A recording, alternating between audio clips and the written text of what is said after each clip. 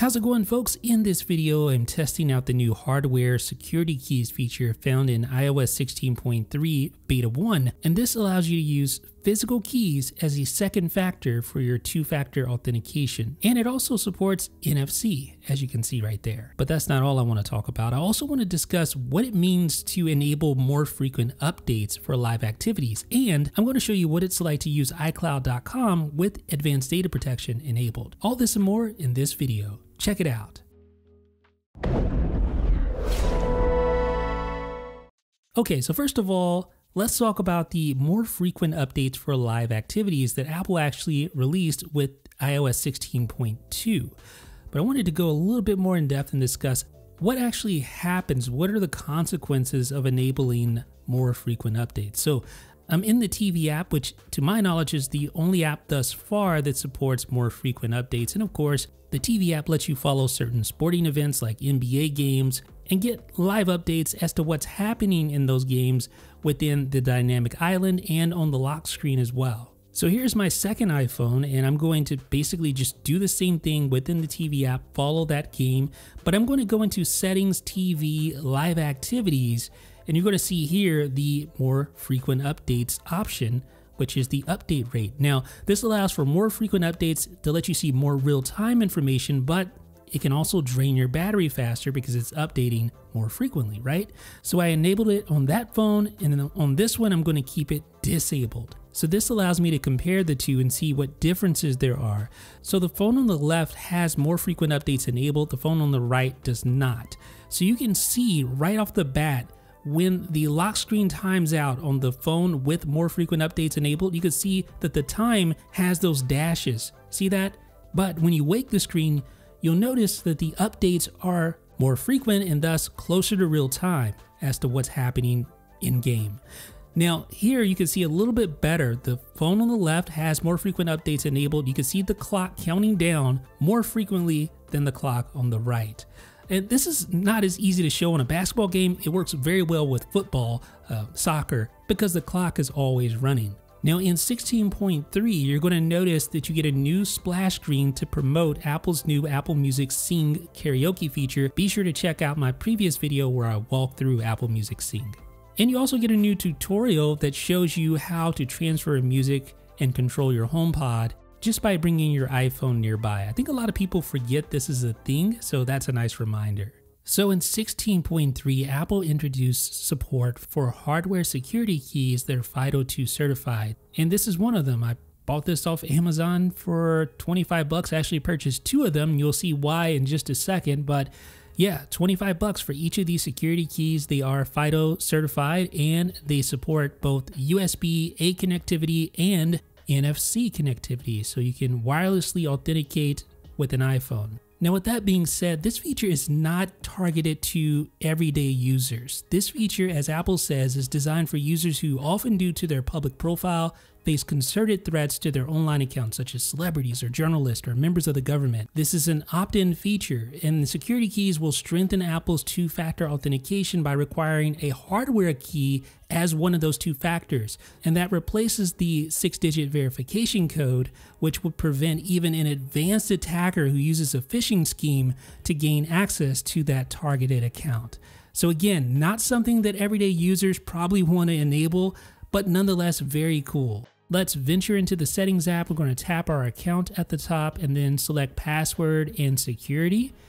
And once that loads up, you're going to see two-factor authentication is enabled, of course, but below that, you're going to see a new button there, add security key. So you tap that, and then you'll see a splash page for third-party hardware security key support. So you see strongest account security. Physical keys provide strong protection against phishing and unauthorized access, and these physical keys replace the security codes that we normally use as our second factor of authentication. Now, just like last video, I got this error message when trying to enable advanced data protection. Well, same thing here. This device is too new, so I'm going to have to log in and use my iPad instead for this. The good news is I have this little adapter, USB-C to USB-A adapter, just plug in my security key like that, and I can interface with the iPad. Of course, the iPad does not have support for NFC, so I'm going to need to physically plug it in, but we're going to head back over to the same section, password and security, tap where it says add security keys again here on the iPad, And now we're just going to add those security keys. I'm going to show you how to do it. So I'm going to go ahead and tap the add button. Now, here's the thing. You need 2 security keys so that in the unfortunate event that you lose one, you can still access your account. Otherwise, you're going to be locked out. So you definitely want to store these keys in a safe place. The good news, you can add more than 2 security keys. 2 is the minimum that you need to set it up, but you can add even more than that. So verify your iPad passcode, and then it's going to ask you to insert the first key. So I'm going to do that right now. There's no NFC, so I can't actually like tap like I would on an iPhone. I'll show you that later. But here you plug it in, you see the little green light, and then you just simply tap the little button there and it adds your key. That's simple. So it's going to ask you to give it a name. So you can give it a unique name, Jeff's key A. Tap next. And now it's time to add the second key. So you just want to pop out the first one, put in the second one, tap the little button here, and the second key has been added. Now you want to give that second key its own unique name as well. All right. So next you want to review your active devices. Make sure there's no devices on your account that you don't recognize. I'm all good here, so I'm going to tap stay signed in to all. And now you can see the message. Your security keys have been added. So you want to store those in a separate safe place. You'll need your Apple ID password and one of your keys to sign into your account going forward. Now let's talk about how to manage your physical security keys. So you just want to tap security keys there, and you'll see each key with its unique name. Of course, you can add additional keys right from this interface as well. But if you tap on one of the keys, you can see when the device was added, rename or remove. Now you can't remove this one because you need at least 2 keys at any given time, so you have to add one first before removing that key.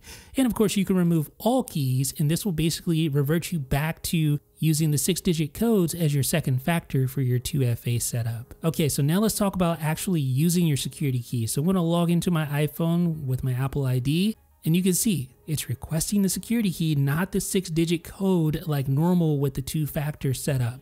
And there's no option to like revert back and try to get a code. No, you need to use your security key in order to log in. So I'm just going to hold my key right behind my phone like that, and it uses NFC to read it and authenticate. So that's why it's so important not to lose these keys, because otherwise you're not going to be able to authenticate. Like I said before, most people probably don't want to use these security keys. They just want to stick to the 6-digit code because that's honestly a lot easier and more convenient in my opinion. As a courtesy, Apple shoots an alert to your other devices to let you know that you did log in with that security key. Now, so we're logged into this device, and if we go to password and security, you can see 2-factor is enabled on this device and your security keys are present as well.